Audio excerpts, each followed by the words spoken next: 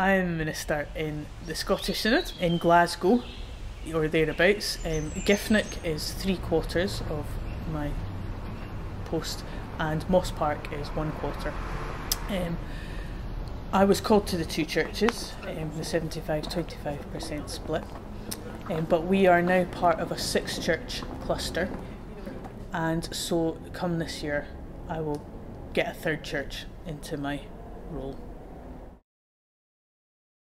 I love preaching, and I think that part of the preaching is the preparation, the study, the learning, and I think it's partly because I love to learn. I love the idea that I can be part of helping the people around me and to be pointing in a direction, because I know that they want to go in that direction. I think that sometimes they just need that encouragement, and maybe sometimes even that permission to say, we're aiming, let's go.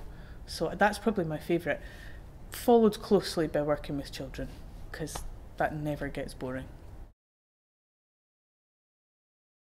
So I think that some of the most challenging things are keeping that sense of wonder, keeping that sense of the kind of rainbow colour. Before I was a URC minister, I was a non-stipendiary MCC minister. It's a Metropolitan Community Church, and there is something about being non-stipendiary in a quite alternative and quite young church that gives you total freedom. To be a minister in the traditional kind of old-fashioned church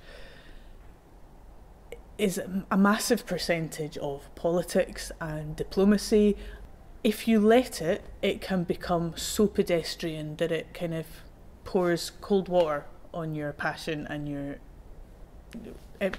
spirituality, because essentially your spiritual journey has become your job, and that is a dangerous thing. And the reality is that a lot of our congregations, probably most of our congregations, are, compared to me, quite elderly, and older people flap and they get themselves all hot and bothered about little things, and then because I am the sort of person that is quite empathetic, as soon as somebody's upset, I'm upset, and I'm like, oh no, the end of the world is indeed nigh, as you say.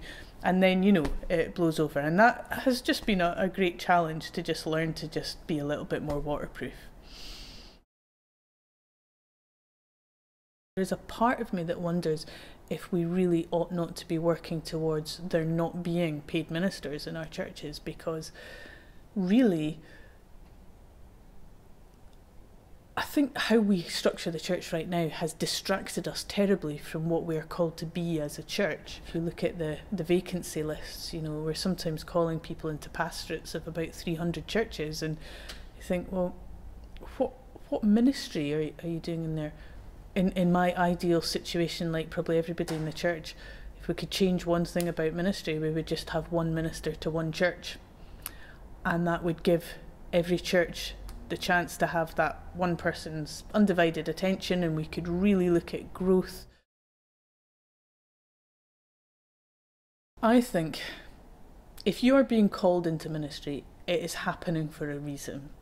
And if you're the sort of person that is thinking, no, really, there must be some mistake, then you're almost certainly the right person, because I think a little bit of resistance to it is probably no bad thing.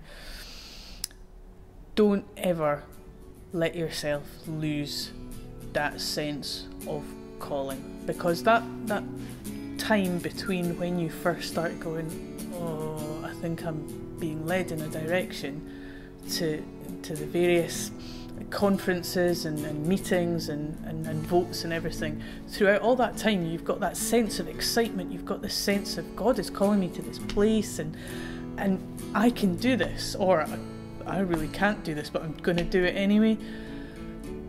But being a minister can easily grind that out of you if you don't hold on to that magical sense of calling, and that is going to be easier said than done, but it's just about coming back to it and just being like, if God is doing something and I get to be part of that, then yeah, hold on to that.